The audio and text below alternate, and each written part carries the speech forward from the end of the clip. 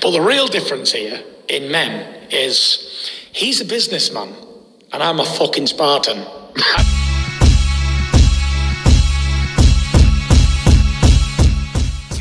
Fight fans, fight fans, fight fans. This is Kurt DeVille with Counterpunch Boxing News, and I have some new news. Once again, concerning Tyson, the Gypsy King Fury. He is on a roll. Get this. Fury, he said Whyte won the Euro lottery. He has done nothing but get chinned by a 45-year-old. Those are the words of Tyson Fury. Tyson Fury says it would be very special to box Dillian Whyte at Wembley Stadium, although Fury's promoter Frank Warren and Bob Arum are still waiting for Whyte to return a signed contract. And he say, if it was Wembley Stadium, it would be a very special moment for me. Very special, Fury said. It has been a while. I have been busy cracking America and taking over out there. I have been successful, but now it is time to come home and give the fans a well-earned fight at home. Okay.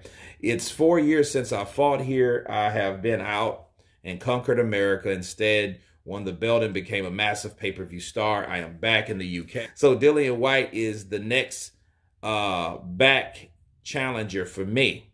He says, I don't hate Dillian Whyte and he don't hate me. I'm going to make him a lot of money, more than he could have ever made in a million lifetimes. He should admire me, and I have respect for him as my WBC mandatory challenger. With Whyte seemingly reluctant to sign the contract, the WBC has set a date of February 19th as the deadline, okay?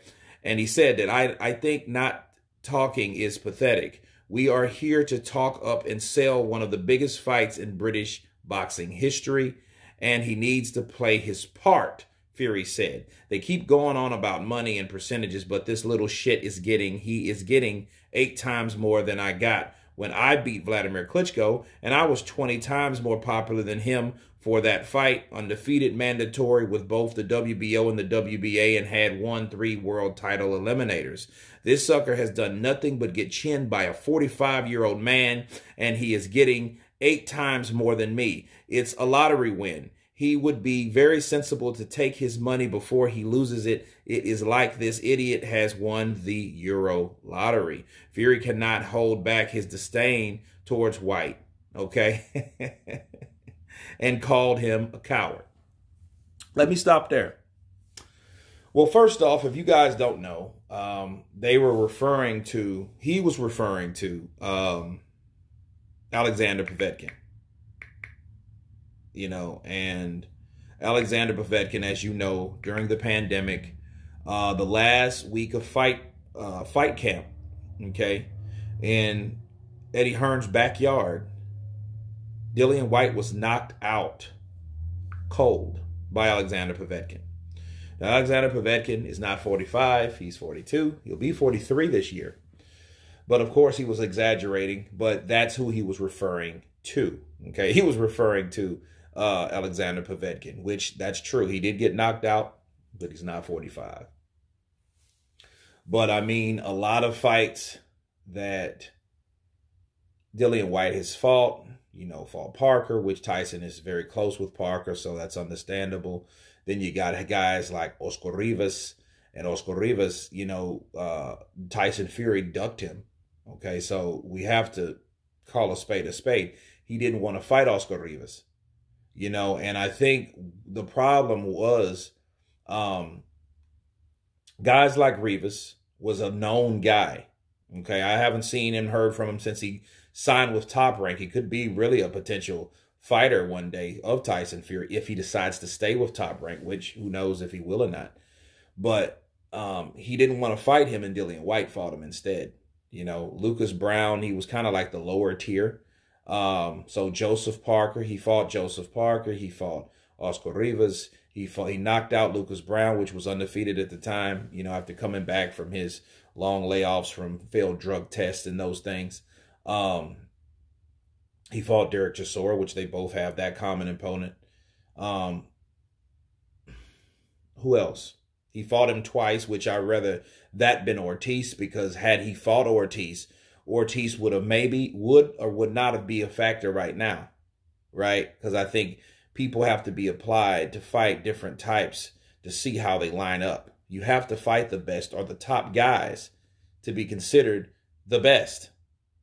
Of course, he fought Joshua and got knocked out by Joshua. He did buckle Joshua in one of those rounds. I think it was like the first round or something like that. But those guys were welling at each other, okay?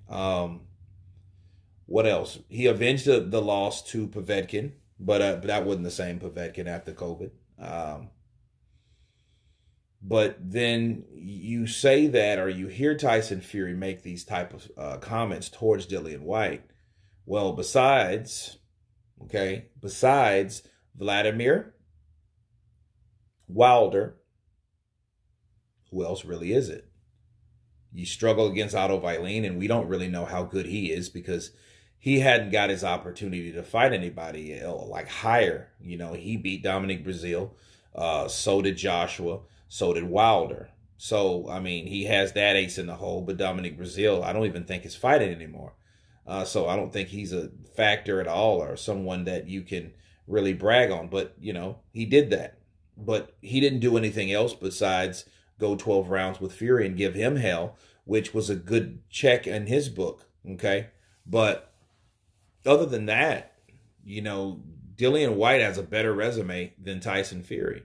So him saying, yeah, he won the lottery, he won 20 times more than he made, and he said that he mentioned that I was 20 times more popular than Dillian Whyte was when I fought Vladimir Klitschko. That's absolutely wrong. If you compare Dillian Whyte, this Dillian Whyte right now, compared to the person that upset Vladimir Klitschko, that's way off. Okay, I don't know what he was thinking about. Maybe that's his ego talking like, oh, no, you wasn't. Tyson Fury wasn't selling out arenas. Okay, he wasn't selling out arenas. He never fought at Wembley, and you can see why he wants to fight at Wembley. Okay, so he would want to fight at Wembley because guys like Joshua and, you know, Carl Froch and those guys like that sold Wembley out, which Tyson Fury didn't fight at Wembley to sell out anything. Okay, so yeah, he went to other people's backyard because he wasn't really all that respected in his home, at home. And you heard him talk about the UK at one point because he said he didn't get the recognition like he felt he deserved. You guys remember that? And he talked about, you know, growing up as a traveler, as a gypsy, and how the gypsies were discriminated. Okay, it was in that same conversation.